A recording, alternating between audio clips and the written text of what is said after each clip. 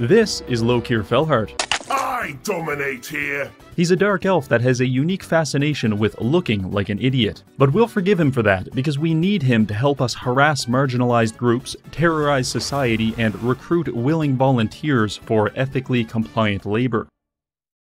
Okay, here we are in the lovely region of Cathay. It's a stunning area with many diverse groups. We have pirates, assassin rats, and worst of all, weeaboos. As for Lokir, I don't know much about him, so I'm just going to make some shit up. He's just some guy that was appointed commander of the Dark Elf Navy, because he is the owner of the largest Funko Pop collection in the world. The face mask? Yes, he was in horrible fire. A grease fire from when he tried to deep fry his Black Widow figurine. Anyway, now that we thoroughly understand our character's psychological profile, we can start playing the game. Just like any survival situation, we're going to start by cannibalizing the closest person to us. Usually, you can auto-resolve these battles, but I think that is a mistake, because this is an excellent opportunity to learn about the mechanics of my army. For example, now I understand that slicing a man's head off with a sword will result in his death. Ladies and gentlemen, the scientific method. As far as factions go, this one is fairly simple. We're elves, which means our primary mechanic is violence and human rights abuses. The only difference between us and normal elves is that we're honest enough to admit that. For example, if we kill enough people in battle, we can arouse the favor of certain death gods who will make our weapons glow, which is a universal sign that we are about to go sicko mode and kill everything. And of the people that somehow survive, we can take them as slaves and sacrifice them to dark gods for mediocre rewards. Now look, I don't endorse slavery, and I'm not trying to say it's a good thing, but means of production, predatory union policies, highly profitable. So, you know, think about it. Also, in Warhammer 3, they added in a mechanic where if you're building something, but you're also impatient, you can send in your slaves to help build the structure faster. Except they're not wearing any safety equipment, so they all die in the process. A tragedy, but also very convenient. Anyway, I'm getting distracted. Back to business. Right now, our primary enemy is Zheng Shi. He's a pirate who is also Chinese, and I'll be honest, I find that to be deeply perturbing. Anyway, the game thinks we're going to lose this battle, but it's forgetting one important thing. I have a naval vessel nearby, and it's able to provide me fire support with 3 fancy abilities. So after grouping up a few zombie pirates, we can wipe them out and gain a massive advantage. This is one of our main faction mechanics, so we'll be trying to engage in a lot of coastal fighting to abuse it to its maximal potential. Speaking of abuse, we positively decimated the undead all along the coastline, eventually culminating at Fu Chao, which was a siege battle that I took great pleasure in not having to fight manually. It's nice to have some territory, but now it's pretty much just us and a gang of Asian warlords who have a less than positive opinion of me. Fortunately, I stumbled upon an old necromancer, and the game gave me a quest to perform a home invasion at his house in Shillong. Sorry old fella, but 5,000 gold, 500 slaves, and some really nice weapons is definitely enough to override my moral compass. To celebrate my upcoming conquest of the elderly, I sacrificed 800 slaves to Cain to gain access to some helpful buffs. We now make 50% more money from each combat and take 25% more slaves, and I think that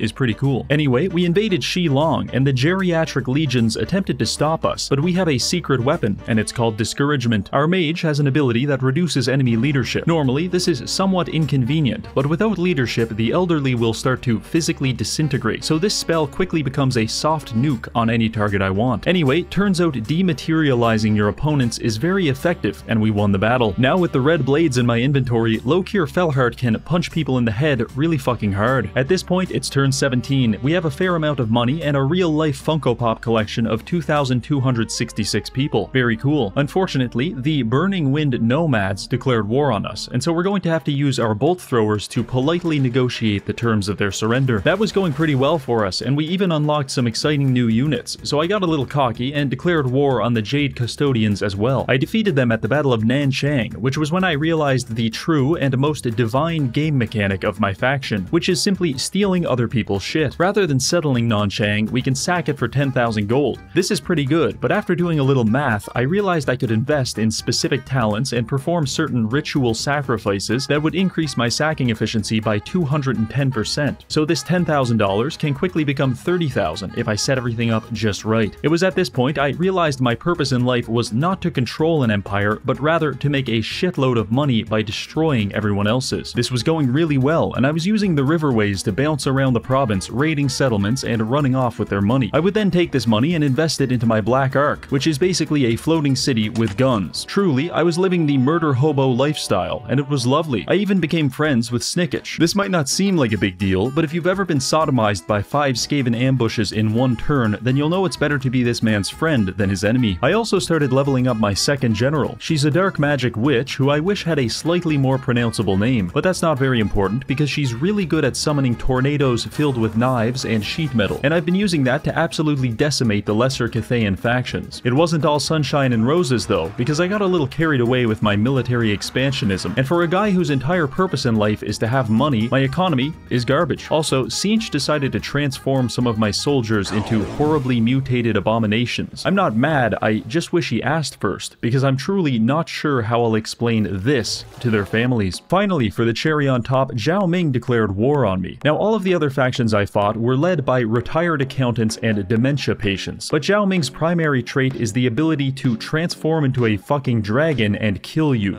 So his declaration of war was slightly concerning. Logistically, this war puts us in a difficult position, because we still have enemies to our south, and now they're also pushing from the west. The Iron Dragon decided to kick things off with an explosive battle at Shangwu. Lokir's army was weakened, so I knew I was probably going to lose, but I was prepared to sacrifice every single person here in order to kill Zhao Ming. As it turns out, this was easier said than done, because our enemies have discovered gunpowder, and they're using it to fire rockets directly at our skulls. The invaders started by attacking the left wall, and after a prolonged period of fighting, we managed to just barely break even, at which point Zhao Ming brought in his second army on the right wall, and let's just say he absolutely crucified us. Lokir is usually a good duelist, but I've specialized him entirely into stealing money from innocent people, so he's a lot closer to some kind of IRS agent rather than an actual warrior. That being said, I took some weird satisfaction watching the Iron Dragon roundhouse kick him into a wall, but at the end of the day, it wasn't good, because we lost, and our main army is now dead. The dogpile continued with the Beastmen declaring war on us and sacking our settlements. If this was any other faction, I'd actually be frustrated, but the Beastmen are so tragically ineffective that it's just sad. Anyway, we're clearly going up against a real threat here in the western provinces, so I became a lot more liberal with my construction practices and started making use of my stockpile of volunteers. For the next several turns, Rurvato was in charge of defending the entirety of my kingdom, which was quite challenging because she lost her first fight horribly and almost died. However, learning nothing from my mistakes, I decided to immediately go for round 2, and fortunately so, because it helped me realize something about fighting the Chinese. They might be the only faction that likes ranged units even more than me, which is annoying for obvious reasons, but we do have the tools to fight this. And by tools, I mean cavalry. If I wasn't such a hack, I would have already unlocked our Raptor Riders by this point, but we're not there yet, so I'm improvising. We have Scourge Runner Chariots, which are skirmishing missile cavalry. That is a fancy way of saying they're a giant pain in the ass, specifically our enemy's ass. I pretty much just send them into the enemy backline and watch their archers have a nervous breakdown as they try to reorient their firing position 200 times a second while being perforated with arrows. And when the chariots run out of ammo, I can just commit vehicular homicide by putting them on melee mode and plowing them into crowds of helpless rice farmers. Anyway, through the use of dark magic and driving on the sidewalk, we managed to defend ourselves against the western provinces and drop them from strength rank 6 to 97, which is great, but temper your expectations because we are rank 98. Oh, and also, it's the end of the world because a bunch of orcs showed up and they're doing orc things. However, much like global warming, this is a problem I have the convenience of temporarily ignoring. At least we survived long enough to bring Lokir back to life, and he's already dead. You know, some people might enjoy being anally probed by Chinese men, but me, I'm just not having a good time here. Take this battle for example. We were attacked by Zhao Ming, and through careful strategic maneuvering, we managed to kill all of his soldiers, and I still had like 6 units left over. However, Zhao Ming is a criminal psychopath, and he absorbed over 300 arrows without so much as flinching. Eventually, my chariots just had to take turns crashing into him, but he withstood that too, and eventually chased down my general and beat him to death with his bare hands. I didn't realize I was playing a psychological horror game until just now. Anyway, after Zhao Ming was done giving me cavity trauma, I decided to regroup. Clearly, the only language these people understand is violence, so we need to speak it and louder. I tracked down Zhao Ming, who was still recovering from being hit by chariots 1,700 times, and I took great satisfaction in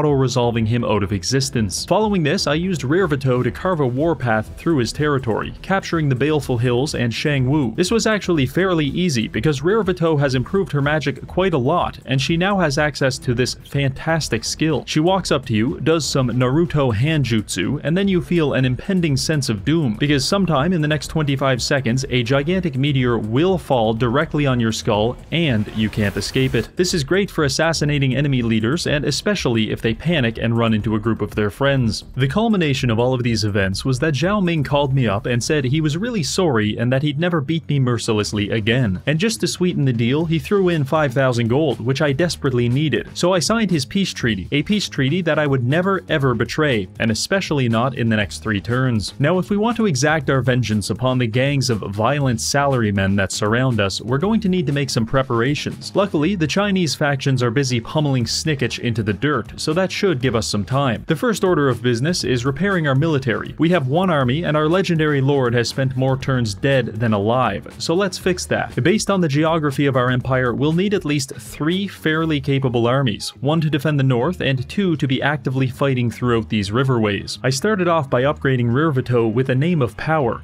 It's a Dark Elf thing, but basically it gives her army a unique buff. So now all of our Witch Elves are cheaper, stronger, and they have a flat 10% damage resistance, which is really nice. Following this, I started recruiting some units for Lokir. His whole thing is these Black Ark Corsairs, and personally, I absolutely fucking hate them. I've never felt more routinely disappointed by a unit in my life, but they're very cheap, so I'm just going to suck it up. After completing our recruitment drive, we dispatched several rebels who were apparently dissatisfied with my particular brand of slavery, but that's nothing a little physical violence can't fix. Additionally, we're still at war with this Beyblade faction, but they're complete pushovers compared to the real Cathayan powers, and Nakai the Wanderer is actually rampaging through their territory and capturing their settlements, so that was fairly helpful. In their weakened state, the nomads wanted to end the war, but I'm finally in a position to finish them off, and so I just pretended to be illiterate whenever they would ask me to sign the peace treaty. So we pushed southward, taking the Bamboo Crossing in the process. We're only 1 turn away from the nomads' capital city, and once we capture that, we'll have our back to a geographical wall, and we can push upward, annihilating all of Cathay in our path.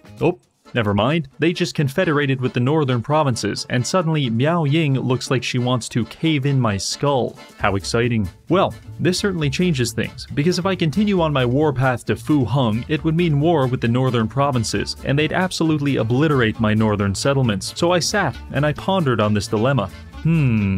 After several seconds of thinking, I realized I'm far too deranged to let this interfere with my plans, so I continued my military operations. But first, I wanted to see if I could goad Miao Ying into attacking me, so then I could avoid the diplomatic debuff for declaring war. My annoyance tactics revolved around me raiding all of her territories to steal gold and slaves. Surprisingly, she didn't care that much, so after 3 turns I just attacked her outright. You may be wondering why I resorted to violence so quickly. Allow me to explain. 2 turns ago, the game decided to make some kind of a cruel joke by giving me this quest. The only way I could complete it was to have an income of 6,000 gold. My current income? Negative 248. Yeah, if we don't start sacking settlements soon, we're going bankrupt and everyone is starving to death. So anyway, the war is on. Rirvito started the siege at Fu Heng, but I'm not liking our odds, and I don't think chariots can climb ladders, so I'll just try to starve them out over the next few turns. Meanwhile, I decided to sail Lokir up the river to begin pillaging enemy settlements. We performed a rite that increases our sacking efficiency by 50%, so hopefully we can claw our way out of abject poverty. Unfortunately, when we disembarked to raid our first settlement, we were ambushed by a man with a strange mustache and an even stranger mount. His name is On Li, and from what I'm gathering here, he wants to headbutt me until we're both dead. So I obliged him and entered the battle. The fight started with a Jade Lion selflessly absorbing 800 arrows to the head. Still not sure what the tactic was there, but after that it quickly devolved into my spearmen chasing his archers around in a high-stakes game of tag, and his swordsmen chasing after my chariots while gigantic arrows ripped them apart. Meanwhile, Lokir took a central position, blobbing up as many enemies as possible and calling in artillery strikes on his own position. By using these novel techniques, it took us only 3 minutes to turn a valiant defeat into a very lovely and palatable Pyrrhic victory. Following this, we sacked the Celestial Monastery for 5,000 gold, which might not seem like a lot, but the turn prior we only had 400, so this is a major win for us. However, the northern provinces control a lot of territory, and so we're going to have to become much more aggressive if we want to really put a dent in their strength. Speaking of which, we were finally able to take Fu Heng at the low cost of several people I don't care about. Things are going alright, however the Chinese are quickly running out of people to kill. Snikich is long gone, Village has been beaten into submission, and Nakai the Wanderer has become some kind of eunuch, leaving only us to absorb the full brunt of each haymaker coming out of Cathay. With the northern provinces directing most of their attention to the southern portion of the map, I tried to use my third army to apply some northward pressure. Unfortunately, the basic Cathayan garrison of peasants and dumpling salesmen was actually stronger than my entire army. Truly, this is a Dark Elf moment. So my army performed the walk of shame and ran off into the countryside as if they left their stove running. Our guerrilla warfare was working fairly well, until Lokir got caught out of position in a battle that was so laughably one-sided I just sat there and cried softly while the Chinese mocked me from their fancy weather balloons. This was a terrible development for us, so naturally I did what any rational human being would do and started making an army entirely out of Scourge Runner chariots. Unfortunately, it might be too little too late, because the northern provinces have been aggressively confederating with every Cathayan faction, and they're coalescing into some kind of super Asian. This might sound humorous, but it's not, because we've just lost 4 cities in one turn. For reference, I think I only had 5 cities total, so it's official, we might not be strong enough to beat the Chinese Confederacy. Now I know you're thinking, but Reggie, you have an entire army of drunk drivers, how could you possibly be losing? Well, let me tell you this, in addition to rocket batteries, massive stone warriors, and enough archers to blot out the sun, Cathay has been employing gangs of carnivorous birdmen that stalk my units across the map and peck them to death. In addition to the obvious issue of being eaten alive by mutated freaks, they also have the terrifying trait, which means anyone watching this massacre gets fairly upset and considers leaving the battlefield immediately. With my armies slaughtered, my empire in ruins, and my bank account fluctuating as wildly as the needle on a Dan Schneider polygraph test, it's clear that the end is nigh. But it's at this point I'd like to teach you a valuable maneuver I like to call shifting the goalposts of success. You see, we can never truly be defeated if we just continually change the parameters for victory. For example, the Chinese believe I want to conquer the world, but they're wrong. I've just spent the last 70 turns gaslighting them into that conclusion. In reality, I only want to conquer Hanyu Port. Why? Because it's the only place in the entire world that sells the Van Darkholm Funko Pop. All these battles, all the slave sacrifices, every single turn, it's all been about Hanyu Port. And now, it's wide open. At this stage in the game, we're confined exclusively to a few settlements in the south, but their infrastructure is so mangled that our GDP is effectively zero. That being said, we're able to field Rurvito's army exclusively by sacking enemy settlements, so I went on a warpath from the south, wrapping around the Temple of Elemental Winds and Kiang. We're heading straight for Hanyu Port. Members of the CCP heroically tried to stop us by charging headfirst into the Blade Hurricanes, but as you can imagine, that wasn't a particularly effective form of recourse on their part. Eventually, we made it to Hanyu Port, and I could practically taste the lead paint dripping off my ultimate prize. All that's standing between me and actualization is 3,000 members of the Ming Dynasty. Unfortunately, the auto-resolve isn't looking favorable, and even if you had a loaded shotgun in my mouth, you couldn't convince me to fight a siege battle with this many chariots. So we started starving them out, and on the next turn, the garrison came out after us. On our side, 1,000 Dark Elves stand ready to make the ultimate sacrifice. We have siege weapons, flying crossbowmen, and a squadron of women who escaped the sanitarium. On their side, disgusting abhumans, bovine artillery, and inedible canines. We had the high ground, so I decided to take up a defensive position atop this hill and trade artillery shots back and forth. As their infantry started climbing up toward us, I had my chariots split their forces on the left flank. The trick here isn't really to do a lot of damage, but rather to ruin their positioning while absorbing as little damage as possible. The Cathayan advance wasn't looking very promising. They charged uphill with Jade Lancers, and by the time they reached my spearmen, they looked like this. That was fun and all, but once the enemy archers got in range, things very quickly turned into a slugfest. Some of my archers had shields, which helped, but generally we're pretty evenly matched. The only thing that was giving me the edge was that every so often I could use Rurvito to fly up 100 feet into the sky on a manticore and then nosedive directly into the enemy archers, resulting in their painful and near immediate death. Apart from that, I just used her to abuse as much magic as possible. Fireballs? Easy. Giant clouds of asbestos? No problem. But most importantly, I cast this spell at least 5 times on the enemy leadership. As you may imagine, they did not enjoy that portion of the engagement. After 10 minutes, both armies looked like hammered dog shit. But fortunately, when the enemy morale is low, they don't cope very well with being chased down by blood-sucking harpies while dodging drunk drivers, and so they gave up pretty easily. The Battle of Hanyu Port was finally over. And just like that, our true purpose in life is complete. We have our prize, but what did we learn? First, Cathay should be considered an extinction-level event and isolated in some kind of containment state like Ohio. Second, I probably should have helped Snicketch every time he showed up at my door begging me with money and tears. And finally, I absolutely suck with Dark Elves. Oh, hell yeah. That feels good on my balls. You better not clip anything that I say here, you little bastard.